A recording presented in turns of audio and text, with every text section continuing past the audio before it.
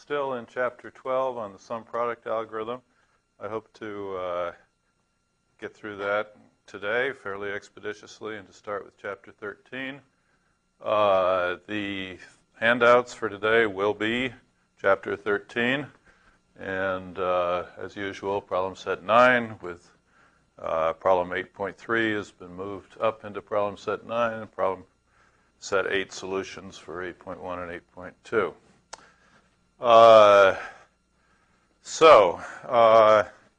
I'm going to start off on a different tack of presenting the sum product algorithm. Where is everybody? 1, 2, 3, 4, 5, 6, 7, 8, 9. Is there any competitive event that I should know about? It's just, I know the traffic was bad and it's a rainy late morning. Problem getting here myself. Well, this is improving.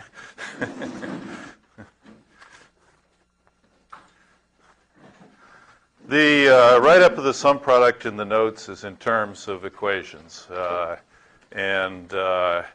As I've never been terribly satisfied with this write-up. It's concise, but we have to invent some new notation, which I don't consider to be completely transparent.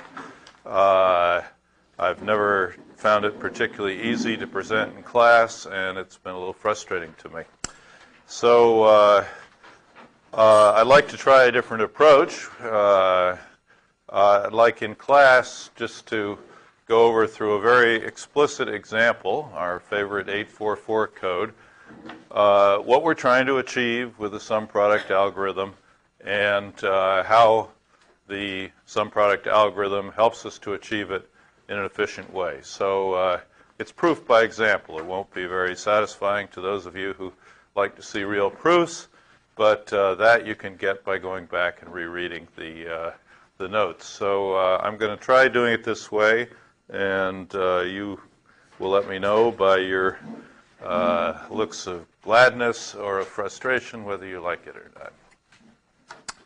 not. So let's start at the beginning again. What are we trying to do? We're trying to compute the a posteriori probability of every possible value of every symbol, internal and external, that appears in a graphical realization for a code. And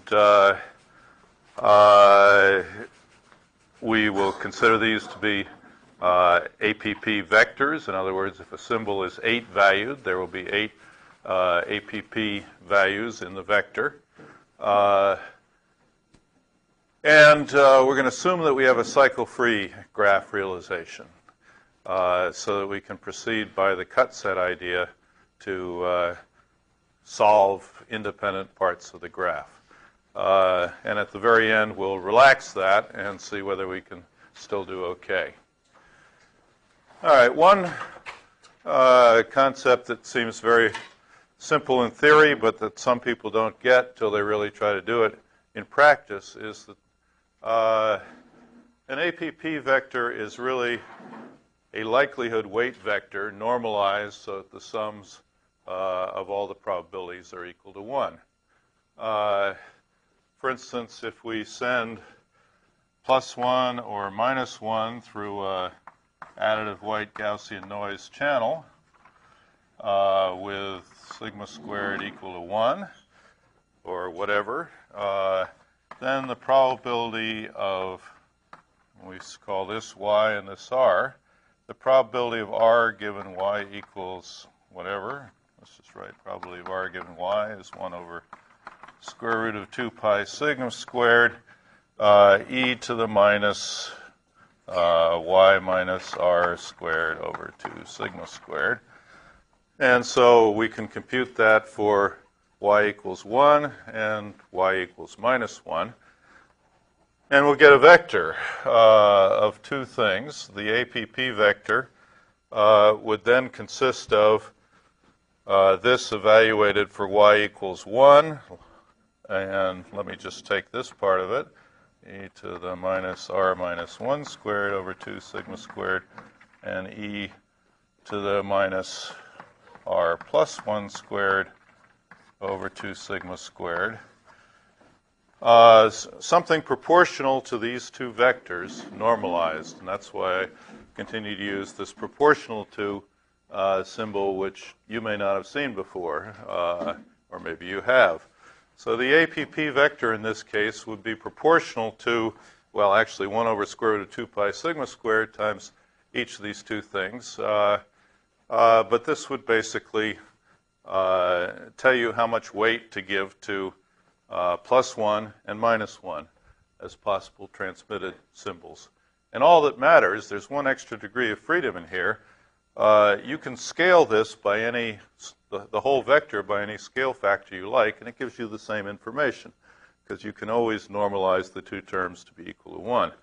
So if this, for instance, was 0.12 and this was 0.03, that's equivalent to 0.8 and 0.2. Two probabilities, actual a posteriori probabilities that sum to 1. All you got to do is keep the ratio right. This is 4 times as large as that, so what that really means is 0.8 and 0.2. And in implementations of the sum product algorithm, we never really worry about constant scaling factors. As long as they appear in every term, we can just we can forget about scaling. I mean, we don't want things to get too large or too small, so we can apply an overall scaling factor. But as long as we've got something, the relative weights, then we have what we need to know. Okay.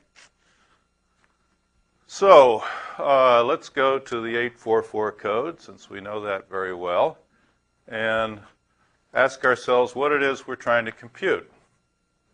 We're given APP vectors for each of the 8 received bits. Let's say we transmit Y, we receive some R, perhaps over an additive white Gaussian noise channel.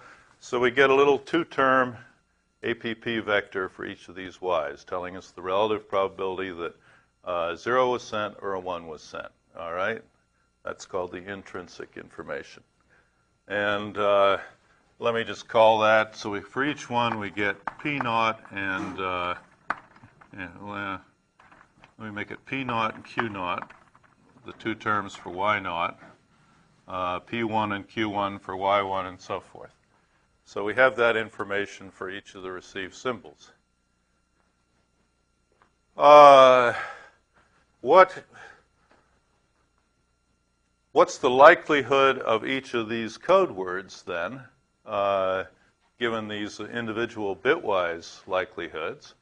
The probability of the all 0 code word, its likelihood, let's say, is then proportional to P0, P1, P2, P3, P4, P5, P6, P7.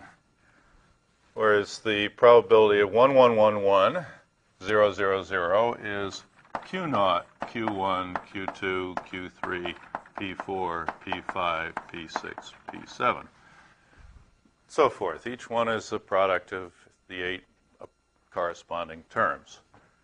Yes? Yes? Here we are assuming that the bits are independent. Yes, it's a memoryless channel. So the noise in every symbol transmission is independent. And that's important too. What I mean is the second bit transmitted is independent of the first bit transmitted. I'm sorry, I was writing and I missed what you said. No, I mean, if the first bit is 0, maybe there is a code where if the first bit is 0, the second bit has to be 0.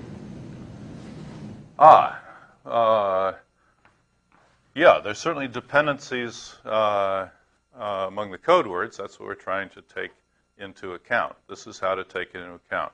So I'm assuming a memoryless channel, but I'm, of course, assuming dependencies within the code. All right, how do I do that? One way is maximum likelihood decoding.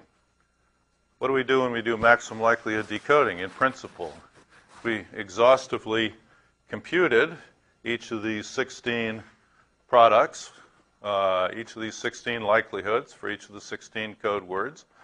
We'd simply pick the one that's greatest. And that's the code word that is most likely to have been sent, right? So that's what exhaustive maximum likelihood decoding consists of, finding the maximum likelihood word. All right, and that clearly takes into account the dependencies. We're only considering valid code sequences when we do that. Okay? In APP decoding, we're doing something else, but it can be characterized quite simply.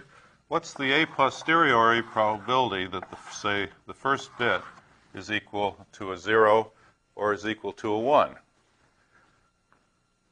We can get the APP by summing up the likelihoods of all the code words that are associated with the value of the bit that we want to see.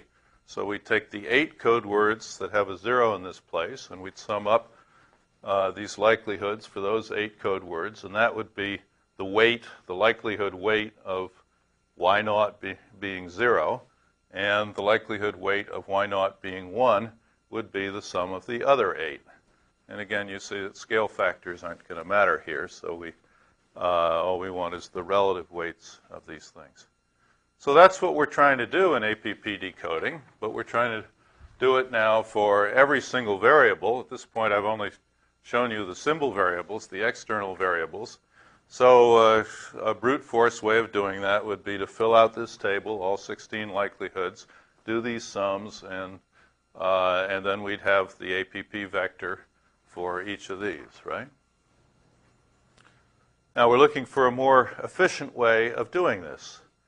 The efficient way of doing this is going to be based on the fact we have a cycle-free graph realization, which in this case is a trellis realization. I'm going to use this two-section trellis where each section is a 4-tuple. Okay, we've drawn it in 2 different ways. This is a very explicit way showing the 2 parallel transitions that go from the initial node to the central state, and then 2 more down here. The set of code words is the set of all possible paths through this, corresponds to the set of all paths through this trellis. So, for instance, it includes the all 0 words, 0, 0, 1, 1, 1, 1, 1, 1, 0, 0, 0, 1, 1, 1, 1, 1, 1, 1, and so forth. And these I happen to have listed as the first 4 here. All right. Or we now have this more abstract way of writing this same thing.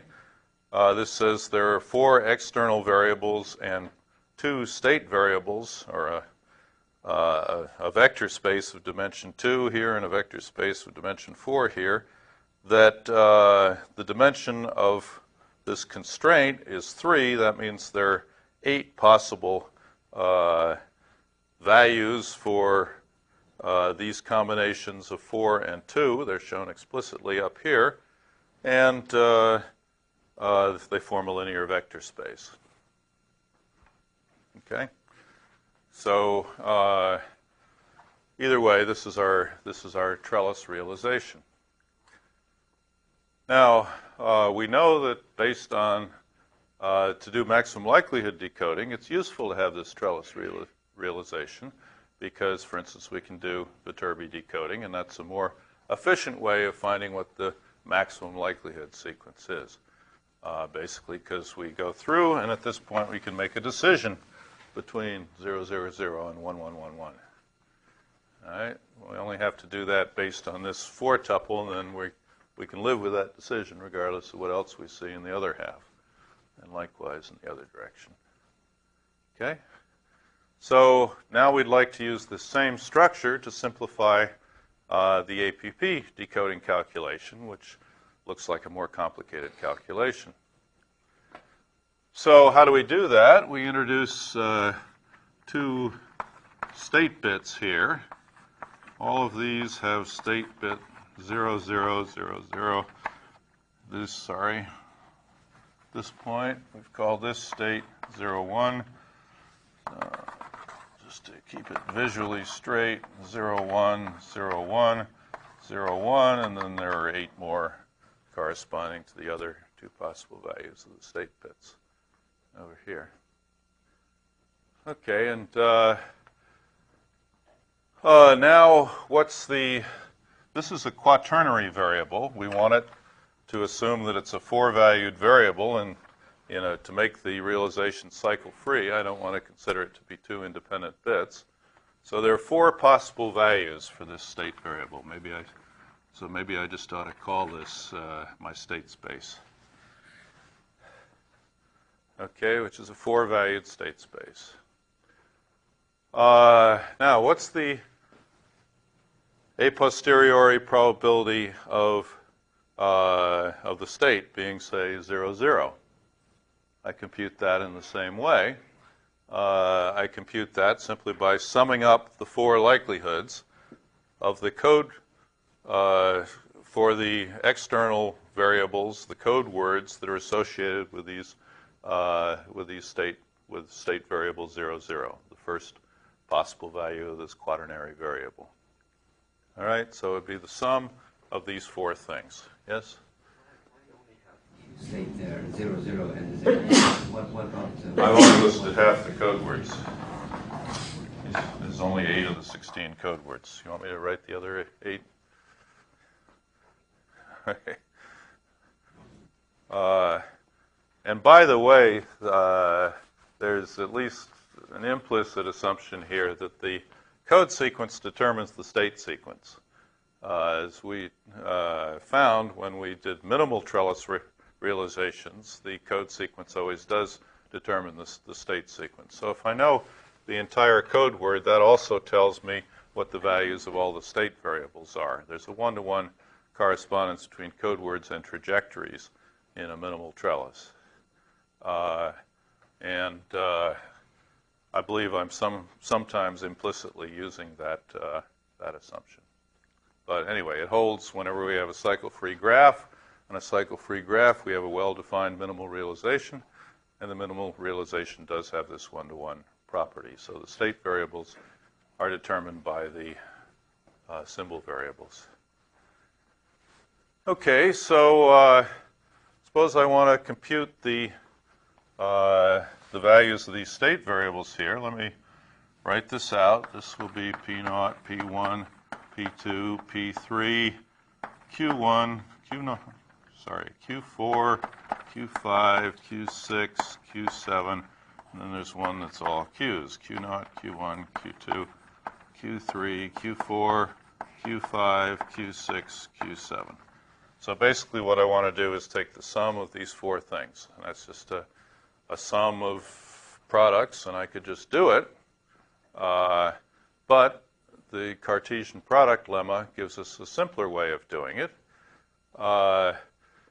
We notice that I can have either of these 2 4-tuples as a first half, and either of these 2 4-tuples as a second half. In fact, I see over here explicitly these 4 code words are the Cartesian product of 2 4-tuple codes. All right, the repetition code on 4.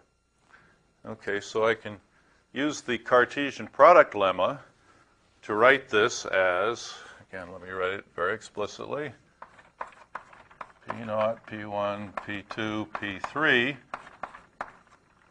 which you recognize as the probability of this 4-tuple plus Q0, Q1, Q2, Q3, the probability of this 4-tuple times P4, P5, P6, P7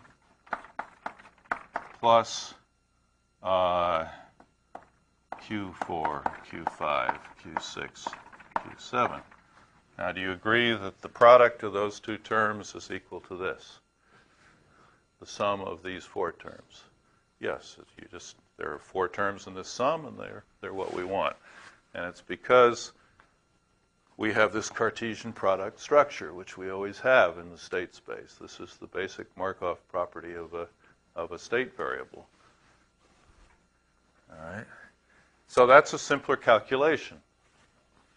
All right. This requires 4 multiplications. Each one is a 7-fold multiplication. This only requires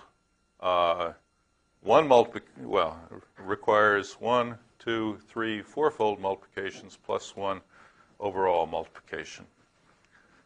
And it's certainly a simpler way to compute that. Okay, and I can similarly do that for each of these down here. So what this leads me to is what I called last time the past-future decomposition. We have one APP vector over here that corresponds to the, let's call it the APP vector of the state given the past received symbols. We had something like that. Okay, in other words, given what was received for y0, y1, y2, y3, what's the probability, the partial a posteriori probability for each of the 4 possible state variables given this past? All right?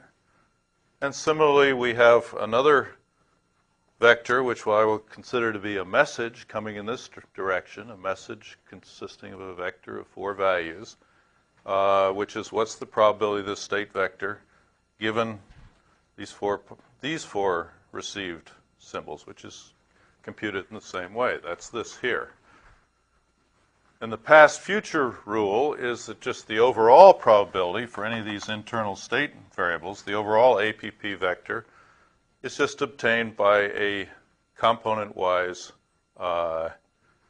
multiplication. This would be the APP of the state vector being equal to 0, 0 given the past.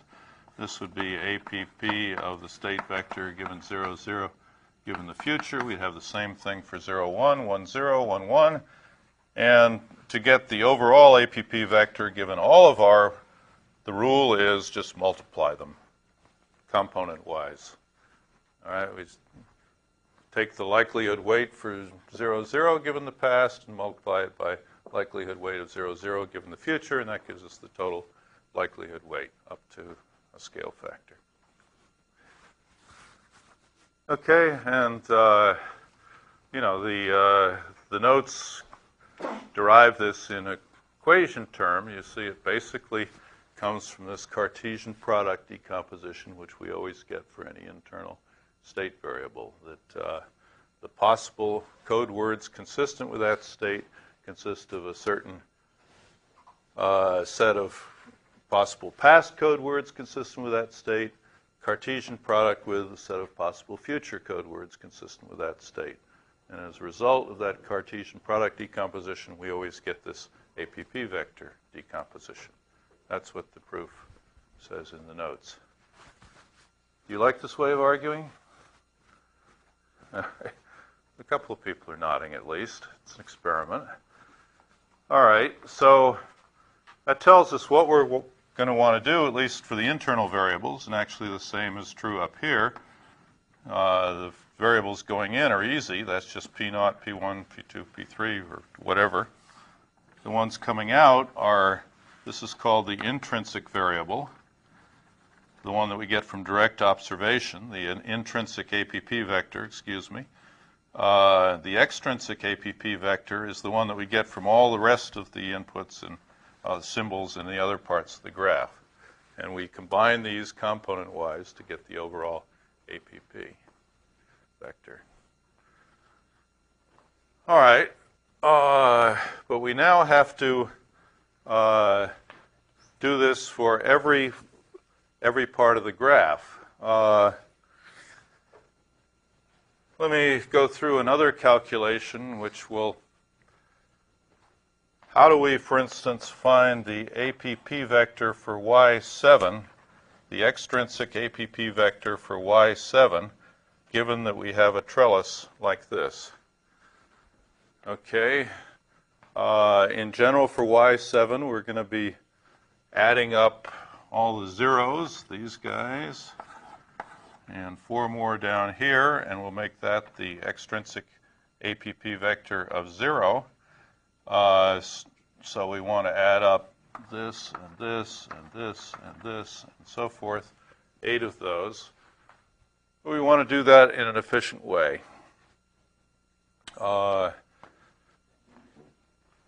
What are the set of all, this defines a code word with 8 possible components. Let me move this up now. So let's talk about this 6.3 code. What does it look like? With state vector 0, 0, I can have y4, y5, y6, y7 be 0, 0, 0. Or I can have it be 1, 1, 1, 1. With state vector 0, 1, I can have 0, 1, 0, 1, or I can have 1, 0, 1, 0. With state vector variable 1, 0, I can have 0, 0, 1, 1, or 1, 1, 0, 0. And with 1, 1, I can have 0, 1, 1, 0, and or 1, 1, 1, 0, 0, 1. All right, so that's precisely the 6.3 code I'm talking about. Now suppose I have the APP vector for each of these. The APP vector for each of these, 0, 0, we've already calculated, be P0, P1, P2, P3, plus Q0, Q1, Q2, Q3. That's the likelihood vector for 0, 0 coming from the past. All right, so that's this message, one part of this message here. For either of these, I get, I don't know, P0, Q1, P2, Q2, Q3, plus Q0, P1, Q2, P3, reflecting the 2 possible ways I can get to this value. All right, so those are going to be the, I'm going to get 4 terms that I've computed for the past message. I'm going to have 4 likelihood weights corresponding to each of the 4 values of this state variable. All right, so I've got that vector. I already computed it as part of the computation to do the APP for here. It's the past part of it. All right. So now I want to compute the probability that y7 is a 0. All right, the rule here is to take every combination in this code, and again, I'm going to get a, well, let me write this part of it. This is going to be P4, P5, P6, P7. That's the probability of this 4-tuple. This is Q4, Q5, Q6, Q7. This is P4, Q5, P6, Q7, Q4, P5, Q6, P7, and so forth. That's the weights I want to assign to each of these. So now I get a weight for each of these 6 tuples. I multiply this by this to get the weight, the likelihood weight for this code word, this by this to get the likelihood weight for this code word, and so forth. And I add these to buckets. I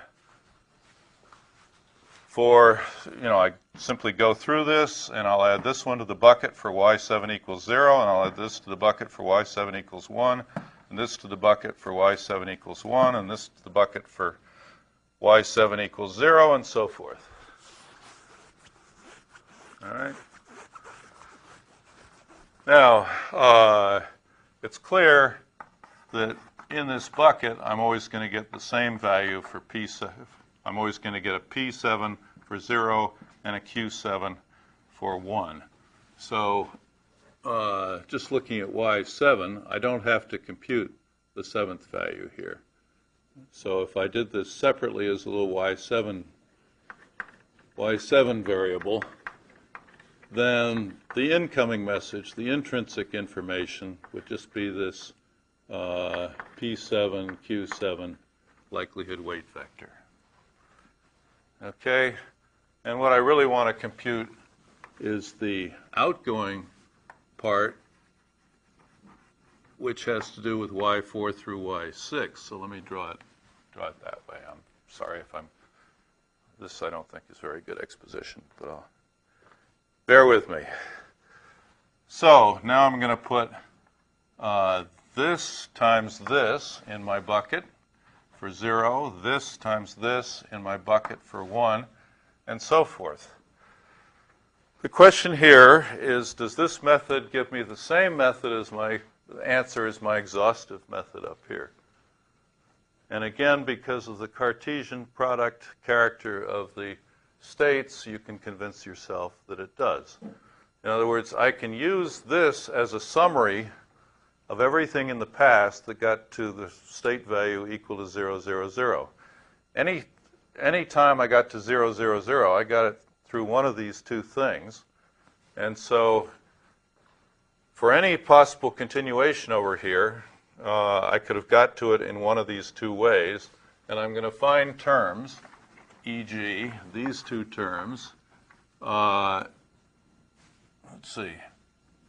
What do I want? I want two ways of getting to 0, 0, 0. I'm sorry, these two. I claim that this times these is equal to the sum of these two. And it is. You know, I can get to 0, 0, 0, 0, 0 either through this or this. And I can get to 1, 1, 1, 1, which is this one, either through this or this. And again, it's a fundamental property of the state that whenever I get one of these, I'm going to get both of them in equal combination. All right, so I can summarize things in this way, which leads to an efficiency of computation. So what I'm basically explaining to you now is the sum product update rule.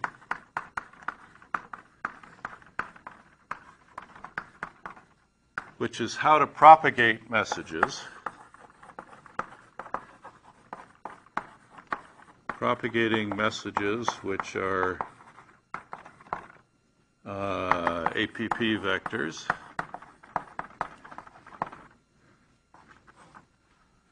In general, my situation is going to be like this. I'm going to have some constraint code, NK.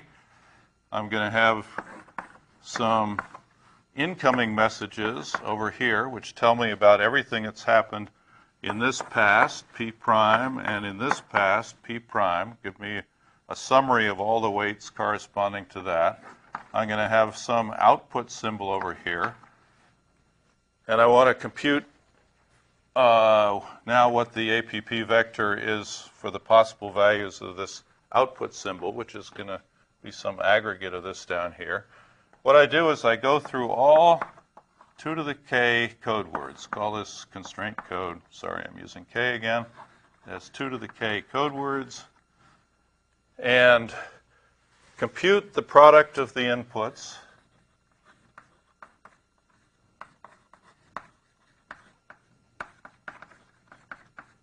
Of input APP vectors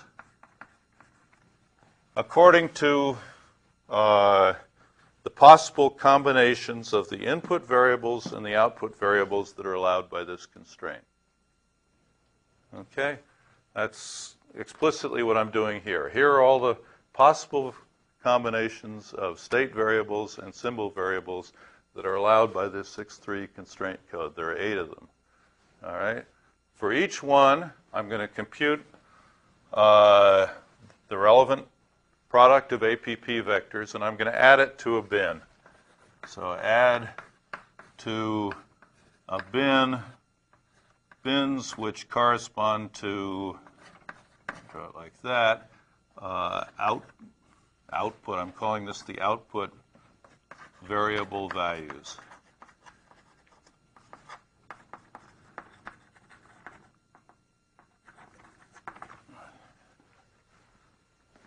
Okay, and that'll give me the summary APP vector of the outputs for now the past, which consists of everything that could have happened in this side of the graph.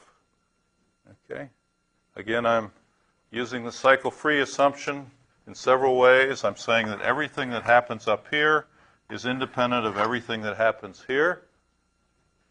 Everything that happens completely in this past, it's just the sum of what happens here, subject to this constraint, and it has nothing to do with what happens over here in the future.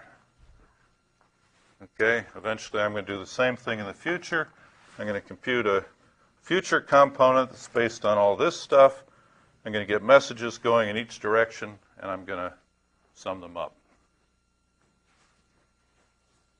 Okay, now I'm seeing a fair amount of puzzlement on people's faces. Do you get abstractly what I'm trying to do here? Does anyone want to ask a clarifying question?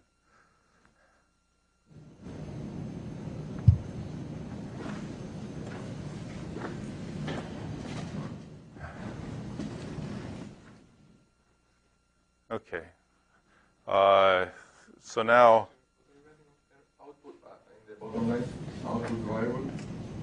output variable values. I'm sorry.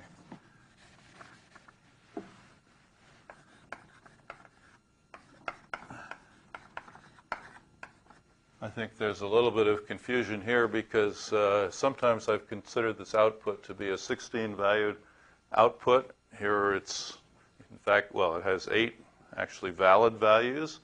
And if I was considering it that way, then I would just have one bin for each of these likelihoods. But now if I consider these as 4 binary variables, then I would aggregate these things according to the values of each of the binary values, and I'd get 4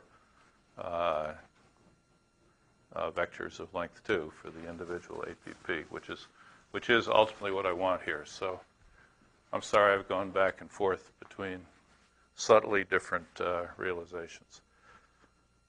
Okay, I do find this very hard to explain. Perhaps there's someone else who can do a better job. You have a homework problem which asks you to do this, and I think having done that, you'll then get the idea. But it's a matter of going back and forth between the gross structure and the actual equations and just working it out.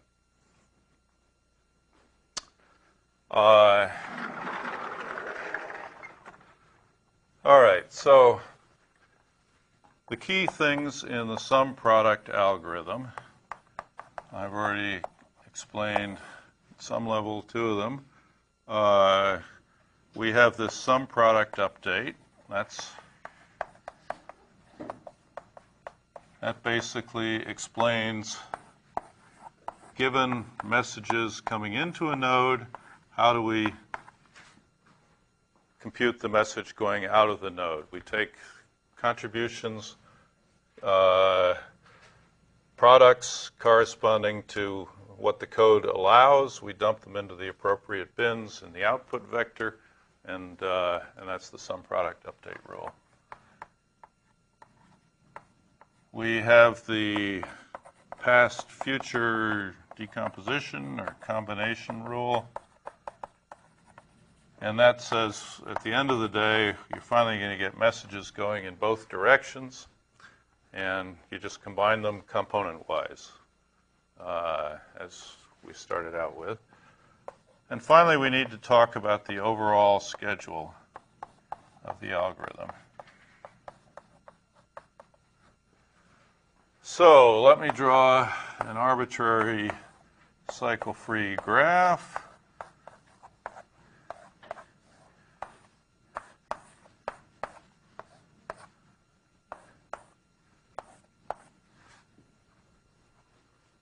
Okay, suppose I have an arbitrary cycle-free graph.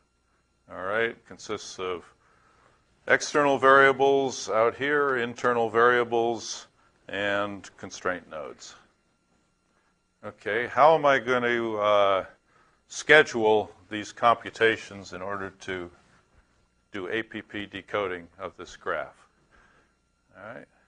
Well, what do I have at the beginning? At the beginning, I measure the received variables corresponding to each symbol, and that gives me the intrinsic information, which is incoming message. You can consider from every symbol variable. You know, basically, what did I see on the channel? That's what that likelihood weight vector corresponds to. All right. What do I need in order to do the sum product update rule? I need the inputs. Think of this now as a directed graph, or I need the incoming messages on all of the incident edges on this node except for one. If I have all but one, I can compute the last one as an outgoing message. All right, so that's the structure of that update. So at this point, can I compute anything here? No. I would need the inputs, but I can compute this outgoing message. I can compute this outgoing message. I can compute this outgoing message. I haven't drawn these a very high degree. Normally we have degree higher than 2. If I had, you know, another input here, however, I could still get that output. All right. So that's time 1. Think of there being a clock, and at time 1, I can propagate messages into the graph to depth 1, if you like. There's going to be a systematic way that we can assign depths. All right, now at time 2, what can I compute? I can compute this guy, because I have this input. I can compute, now I have both inputs coming in here. I can compute this guy. Anything else? So maybe 0, 1, 2. I should put times on each of these so I don't get confused. 0, 0, 1, 0. And so this is 2 at the output. Okay. Now I'm at time 3. What can I compute? At time 3, I now have 2 inputs coming in here. I can compute this output. I actually, from these 2 inputs, I can compute this output at time 3. And from these 2, I can compute this outgoing message at time 3. All right, are there other things I can compute? Can I compute this? No, I don't have this yet. That's probably it. Does anyone else see anything else I can compute at time 3? Based on the time 0, 1, and 2 messages? No. All right, but I'm making progress, and it should be clear that I'm always going to be able to make some progress. At time 4, I can compute this message in that direction. Let's see, I now have everything I need to compute this message in that direction. And I'm almost done.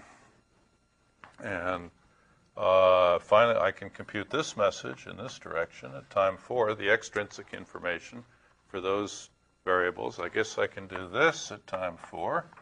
So I had that at time 3. And now at time 5, I can get everything else that I need. Time 5, I get that out. I get this out based on this input, and I get this out based on this input and this input. So in a finite amount of time, in this case 5 computational cycles, I can compute all of the messages in both directions for every variable in the graph. And now as a final cleanup step, I simply component-wise multiply the vectors in the 2 directions, and that gives me the APPs for all variables. So this is a kind of parallel computation of all the APPs for all variables in the graph. And I claim 2 things. It's finite and it's exact. All right, and the exactness is proved from the equations and the cycle-free assumptions. So we can always decompose things as Cartesian products, independent components. The finiteness, well, I assume this is a finite graph. What is this number 5? It's really the maximum length of time it takes me to get from any any of these external symbol variables to any other external, from leaf to leaf in graph theory terms. And that's called the diameter of the graph. And again, some people count the last little symbol node, and some people don't count the last little symbol node. But it's clear that a finite graph is going to have finite diameter, and that the propagation time is basically going to be equal to the diameter. That's how long it takes to get across the graph. So each of these messages in each direction has a certain depth. That's the distance in the graph to the most distant leaf node. And the maximum sum of these is always going to be 5 in this case. Notice that it is a tiny little graph theory theorem. Yeah. It's kind of easy to see why if you sum the messages flying through those past and future on at one single edge, you would get the overall LDPC because you're summing the contribution from both the set of output symbols. But here on one of the edges, how do you prove that it will get you the overall LDPC of the symbols? Right. Recall the state space theorem. Let's take any edge in here. Suppose we think about cutting it, a cut set through that edge. Suppose we consider agglomerating everything back here and calling that the past, agglomerating everything out here and calling that the future. So this is past and future. The idea of the state space theorem was that this is exactly the same situation as a two-section trellis. Because everything is linear, you get the state space theorem basically, which says that you get a Cartesian product of a certain past, a certain future. You get a minimal state space, which is kind of the total code modulo the part of the code that lives purely on the past and the part that lives purely on the future. That quotient space is really what it is, corresponds to the state space at this time. And this happens because every edge in a cycle-free graph is by itself a cut set. You can do this for every edge in any cycle-free graph. You can make the same argument, so you get a well-defined minimal state space. You get a Cartesian product decomposition, which has a number of terms equal to the size of the state space, 2 to the dimension of the state space over a binary field. And so everything goes through just as it did in the trellis case. That was the argument. All right. So mushing all this together, you get the sum product algorithm. This is the fundamental reason why I took the time to go through minimal trellis realizations of block codes, not because that's actually the way we decode block codes all by themselves, or we even use block codes, we use convolutional codes. It's so that we could prove these very fundamental theorems about graph decoding.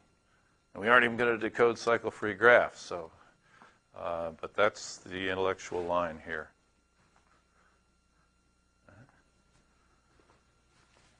Okay, so thank you for that question. It was very well timed. Now the only computationally sort of difficult task is at each code node, each node in between. Okay, yeah. So let's take a look at the structure of this. Where do the computations occur? Every node, there's a computation. What's the complexity of that computation?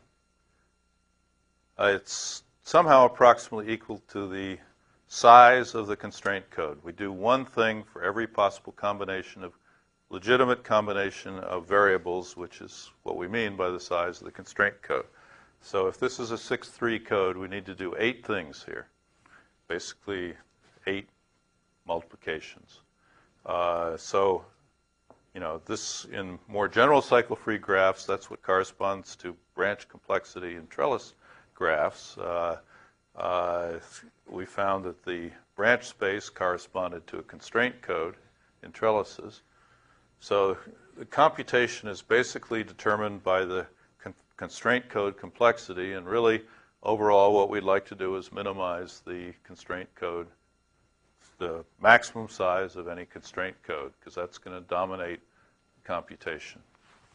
All right, so we try to keep the K in these things as small as possible. Yes? So then there is a trade-off between the constraint code complexity and the diameter of the graph. You can agglomerate and get a larger dimension constraint code, but you have a shorter diameter, and so you can decode quickly. Yeah, we're actually not too concerned about diameter. Because things go up exponentially with constraint code dimension, just that single parameter tends to be the thing we want to focus on.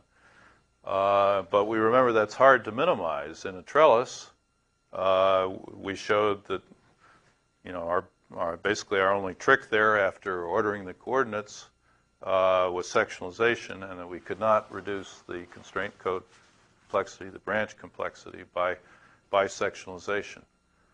And then again, we build on that, and we went through this argument that said, gee, this corresponds to some trellis. We could draw a trellis where this literally was the past and this was the future, and the minimal size state space in this cycle-free graph would be the same as in that trellis. And what I guess I didn't show is that you can't reduce the constraint code complexity by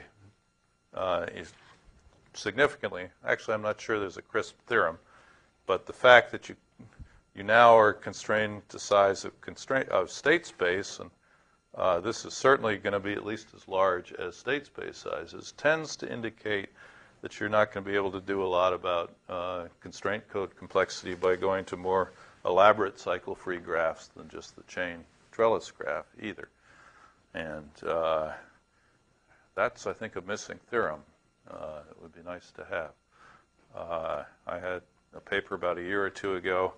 I'm not sure it ever quite gets to that theorem, but that's the theorem you'd like to see. You really can't improve this. So ultimately, we're bound by what you can do in a trellis, and in a trellis, you can't do too much about this branch complexity parameter once you've ordered the coordinates. All right, so we're, bit of hand waving here, but we're going to need to go away from cycle-free graphs. One reason I like normal graphs is that you get this very nice separation of function. You get the idea that nodes correspond to little computers.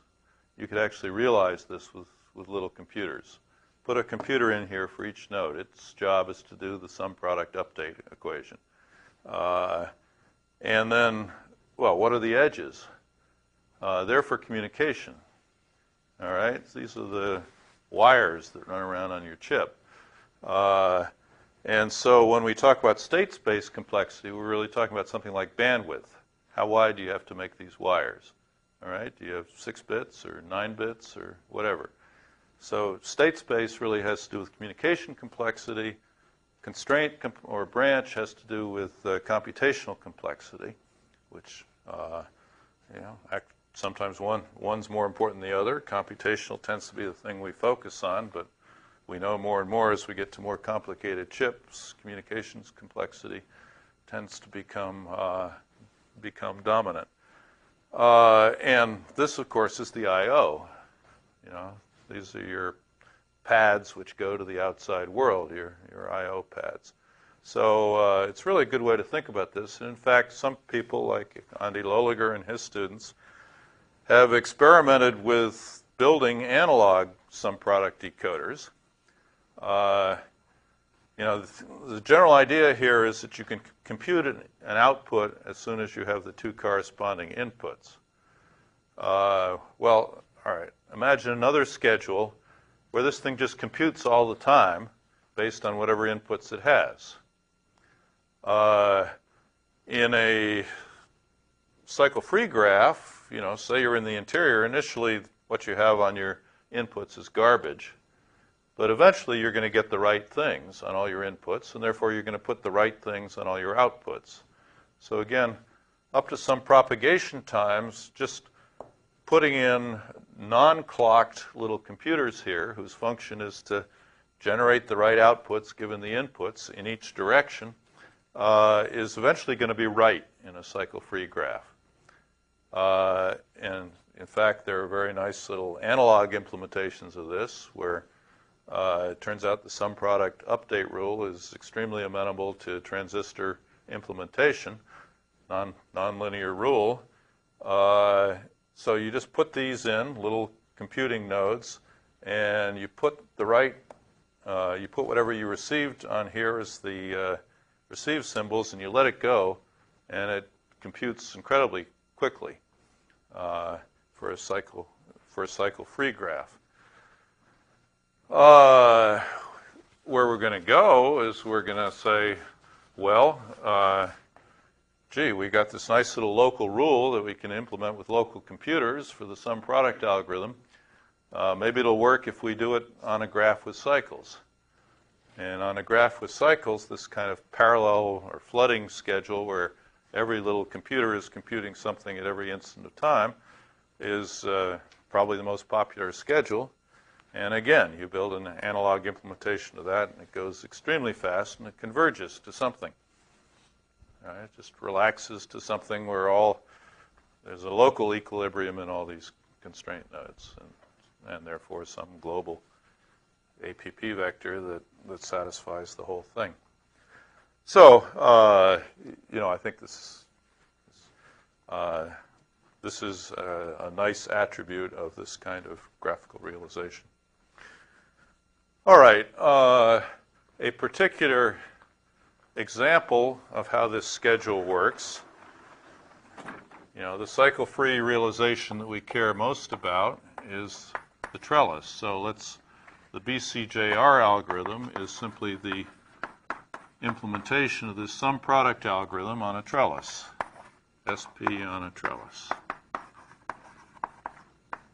So, generically, what does a trellis look like? I guess I should allow for some non-trivial code here. So all trellises have the same boring graph.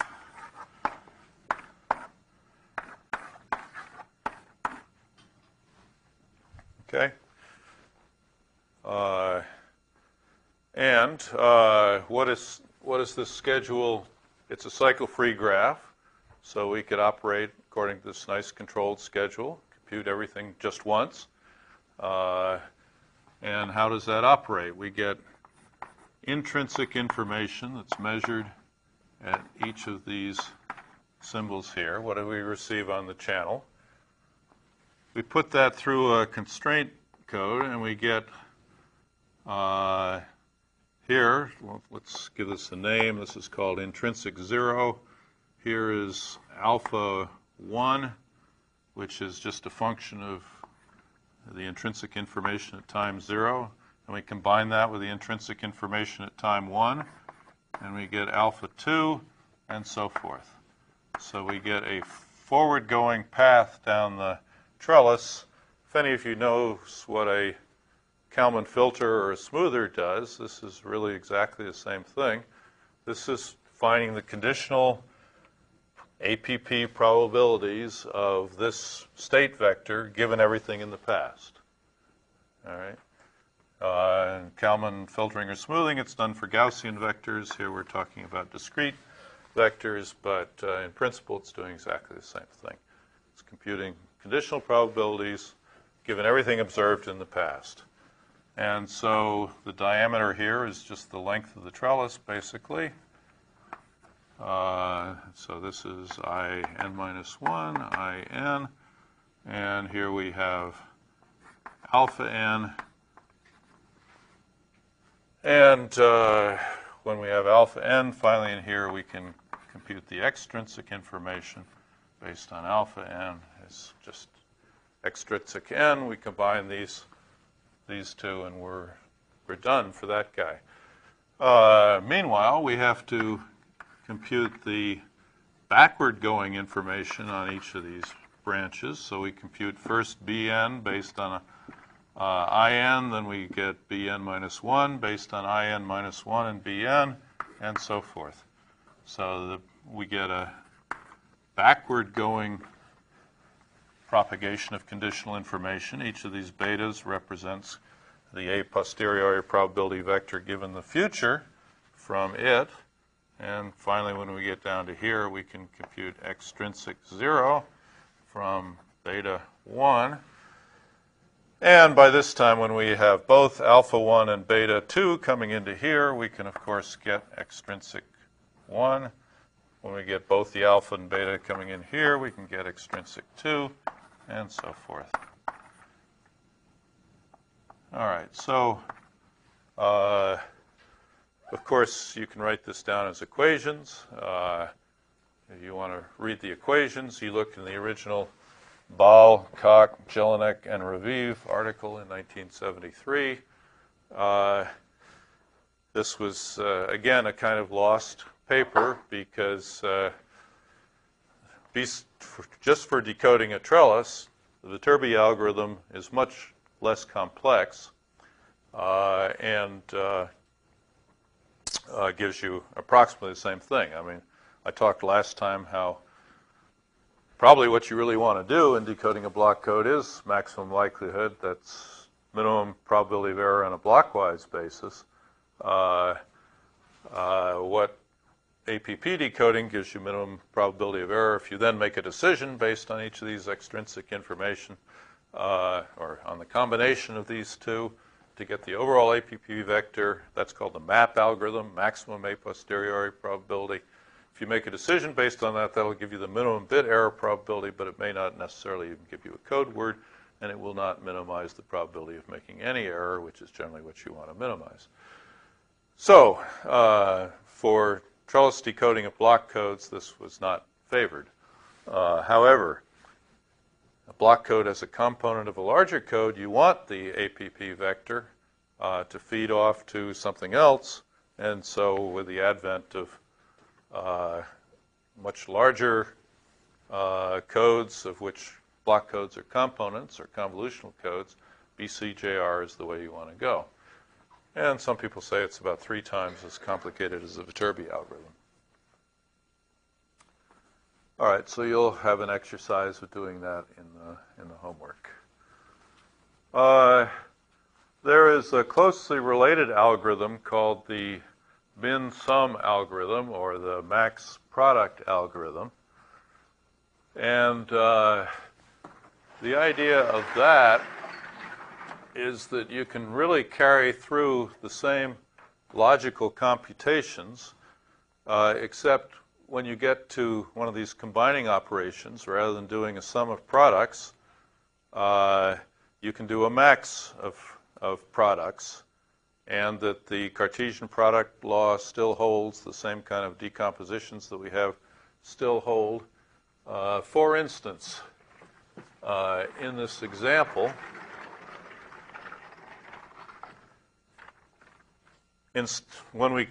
to get the state 0, 0, 0, before what we said, we're going to get an APP vector where this is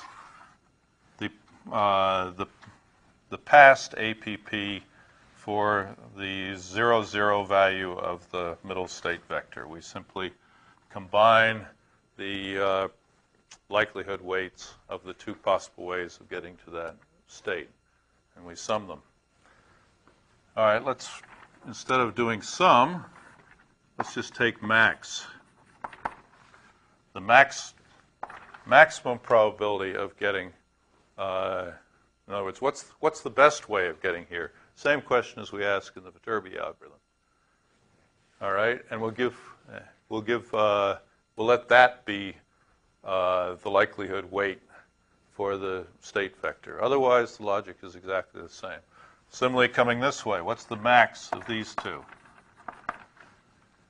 Okay, what's the best way of getting to the state vector in terms of likelihood from the future? And what do you know? If we combine these things at this point, we now have a past vector and a future vector. Let's take the max of this times the max of that. That gives us the maximum likelihood way of going through the 0, 0 value of the state. Okay? So if we do this, if we do exactly the same logic for decoding this trellis, we get a two-way algorithm. It's like this. It's like the BCJR algorithm, where at every point we're computing the maximum likelihood. And it's not hard to show that what this gives you is that each of these symbols out here, it gives you the symbol that belongs to the maximum likelihood code word. All right, so how does it differ from the Viterbi algorithm? It gives you the same answer. It gives you the symbols one by one of the maximum likelihood code word. It doesn't have to remember anything. It doesn't store survivors. That's its advantage. Its disadvantage is it's a two-way algorithm. You have to start from both ends and propagate your information in the same way. And for block codes, maybe that's okay. For convolutional codes, that's certainly not something you want to do because the code word may go on indefinitely. So the Viterbi algorithm gets rid of the backward step by always remembering the survivor. It remembers the history of how it got to where it is, so that once you get the max, you don't have to. You simply read it out rather than having to. This backward part sort of amounts to a traceback operation. Okay, that's probably much too quick to be absorbed. But I just wanted to mention there is a max product version, which if you take log likelihoods becomes a max sum, or if you take negative log likelihoods becomes min sum. So this is called the min sum algorithm, and it does maximum likelihood decoding, whereas rather than APP decoding. And sometimes it's used as an approximation, or there are intermediate approximations between these two. Even with this, the Cartesian product of the individual bits may not be equal. No, if you use the min sum, basically everybody will converge on the same maximum likelihood code word. So all of these constraints will be consistent with the, you'd be taking a single max at each point, but at each point you will solve for the maximum likelihood code word, and what you'll see up here is the symbol that belongs to the maximum likelihood code word. This is maybe a bit of a miracle when you first see it, but you'll kind of independently get each of the bits in the maximum likelihood code word. Check it out at home. Why not always do this? Why not always do that?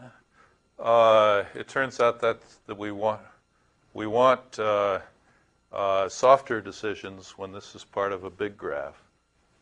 We actually want the APPs, the relative probabilities of each of the values. We don't. The max, in effect, is making a hard decision. It also gives the soft value of that. Yeah, all right. It does give reliability information. So I'm not sure I can give you a conclusive answer to that question, except APP works better. That's a more empirical answer. Yes? BCJR being intrinsically an APP kind of an algorithm, whereas Viterbi is a maximum likelihood algorithm. Right. Where does that flexibility of the input symbols being of not equiprobable shows up in this algorithm? That we should be able to take that into account.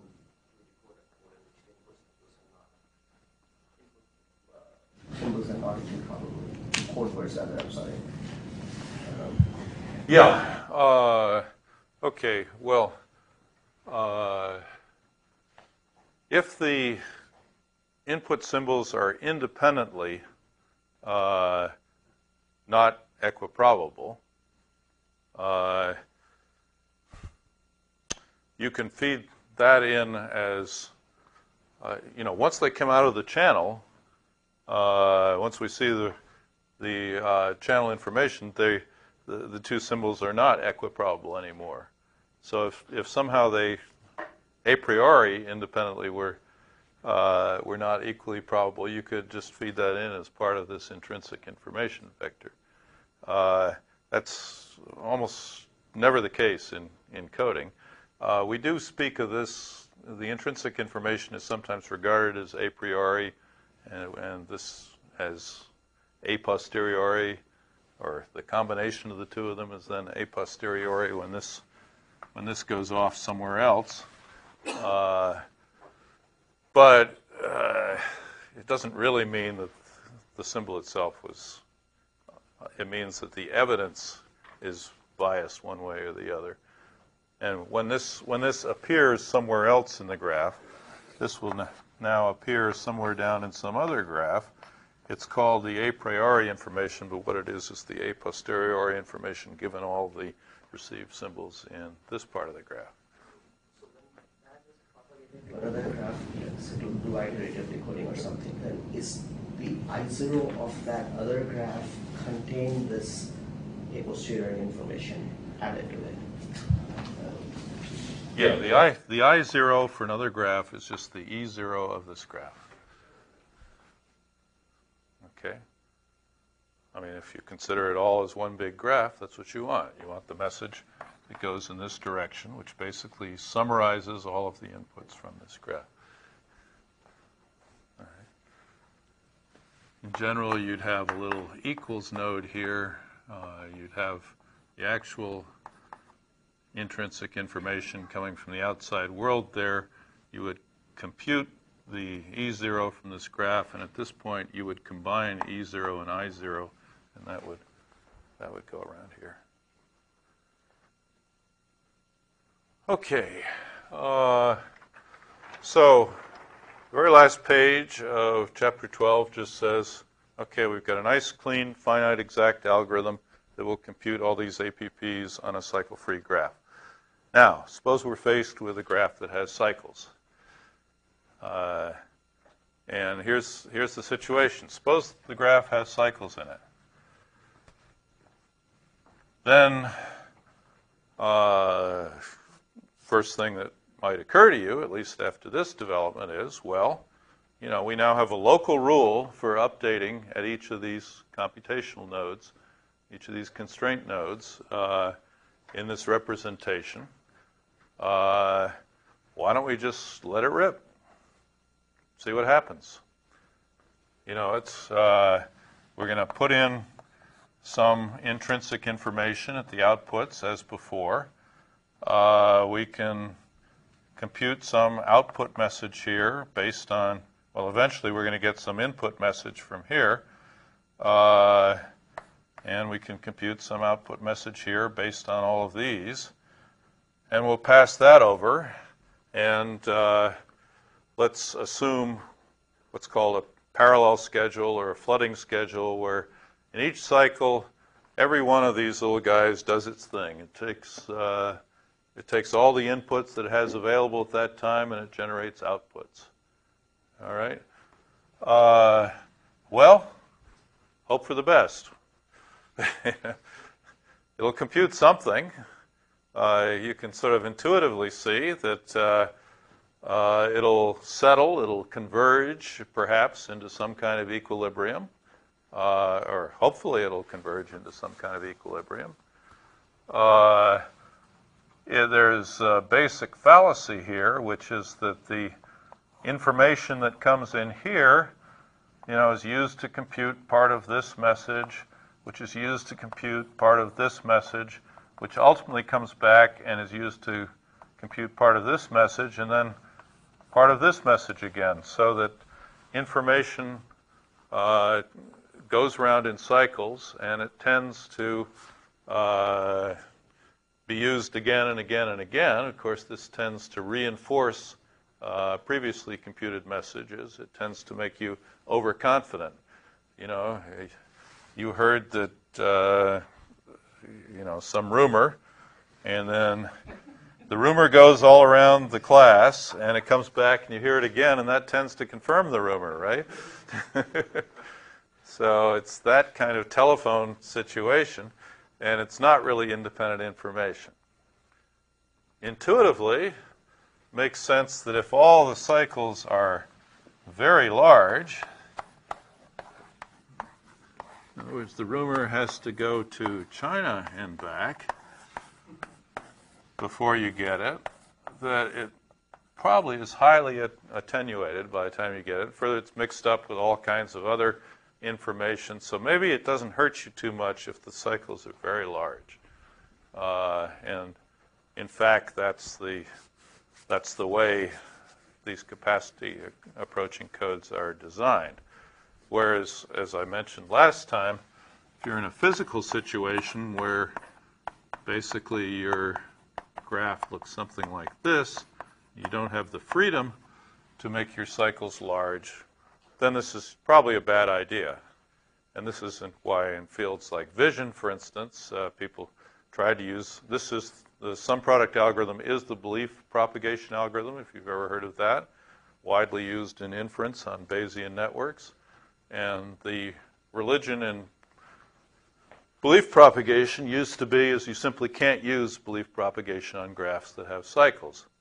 Why? Because most of the cycles the graphs they dealt with look like this. And in fact, it works terribly on that. So it was a great shock on that field when the coding people came along and said, well, we use belief propagation on graphs with cycles, and it works great. And this, as I understand it, really had an enormous impact on the belief propagation community. But it was realized that, gee, you coding people have it nice. You make your own graphs. All right? You make them so that this is going to be a very low-order, low-impact event. And that's right. But coding, we do have this freedom to design our own graphs. So we realize from the basic arguments that I put up before that we're really going to need to have cycles. As long as we have cycle-free graphs, we're going to get this kind of exponentially increasing complexity, which is characteristic of trellis graphs. So we're going to need cycles, but as long as the cycles are very long and attenuated, as long as the girth of the graph is great, maybe we can get away with it. And that, in fact, is the way the story has developed. And Gallagher basically saw all this back in 1961, but it took a long time for it to catch. Okay, so I didn't even get into Chapter 13. Chapter 13, we're going to first just introduce several classes, the most popular classes of capacity approaching codes. And then I'm going to give you some real performance analysis, how you would design, simulate, and these codes. And it's what people actually use. Okay, see you next time.